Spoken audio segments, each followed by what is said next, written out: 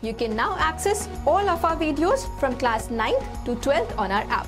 Download it now through link given in the description.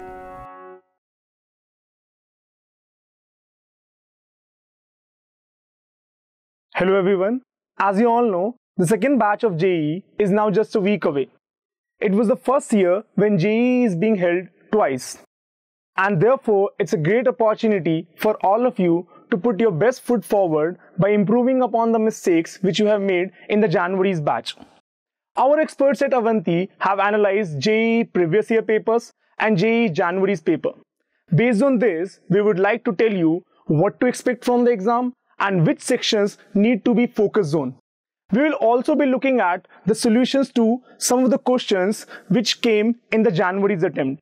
So if the questions with the similar concept come again, you will be able to score much better this time.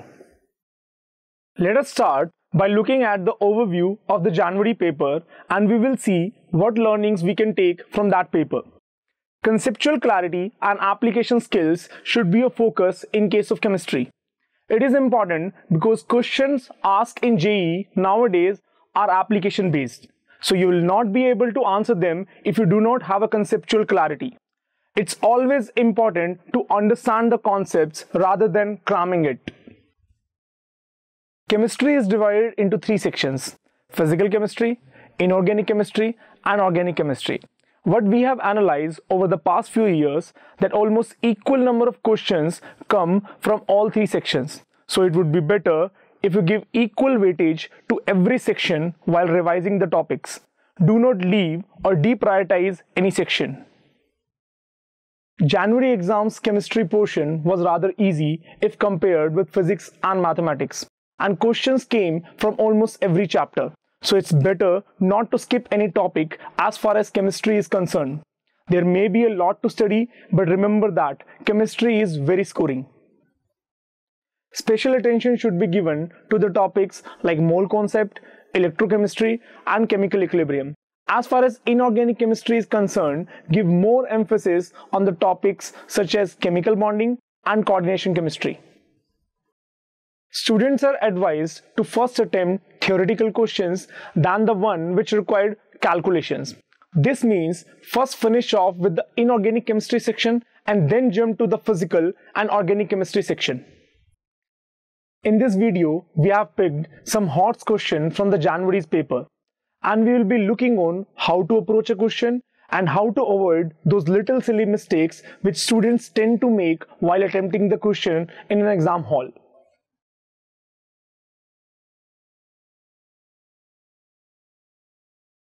Let's take an illustration. Two identical metal blocks having temperature T1 and T2 are kept in contact. In this question, we have to determine the change in entropy at constant pressure. As you can see, there are two blocks, block 1 and block 2. One is at temperature T1, 2 is at temperature T2. Assuming that temperature T1 is greater than T2, so there will be a heat transfer from block 1 to block 2. Considering heat capacity of the block at constant pressure as Cp. Both the blocks are identical in nature, so we can say the Cp value of both the blocks are same. Initially, the heat absorbed by the block 2 is equal to the heat given away by the block 1. And after a while, the equilibrium will be achieved and the heat transfer will be stopped. At equilibrium, the blocks will attain an equilibrium temperature, that is Tf. Let's pause this video and try to attempt this question on your own.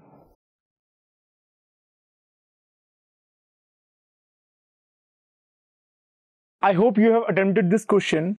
Now let's just see what calculations are needed to solve this question.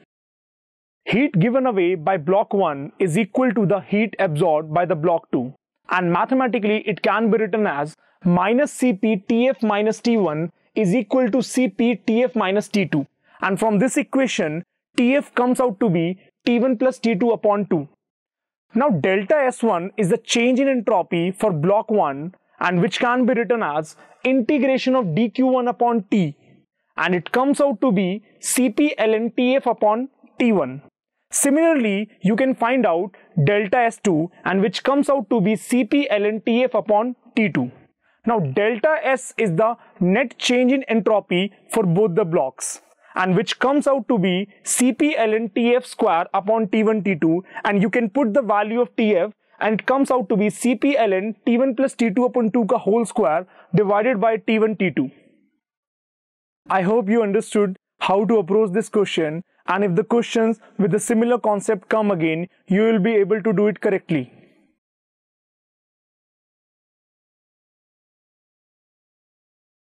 Let's take another illustration. A reaction obeys Arrhenius equation for the temperature range 0 degree Celsius to 500 degree Celsius. In this question, you have to tell which of the following graphs is true. In graph 1, the variation of rate constant is given with activation energy. And in graph 2, the variation of rate constant is given with temperature. You have 4 options over here. Option A, both are correct. Option B, both are incorrect. Option C, 1 is correct, 2 is incorrect. And option D, 1 is incorrect and 2 is correct. Let's pause this video and try to attempt on your own.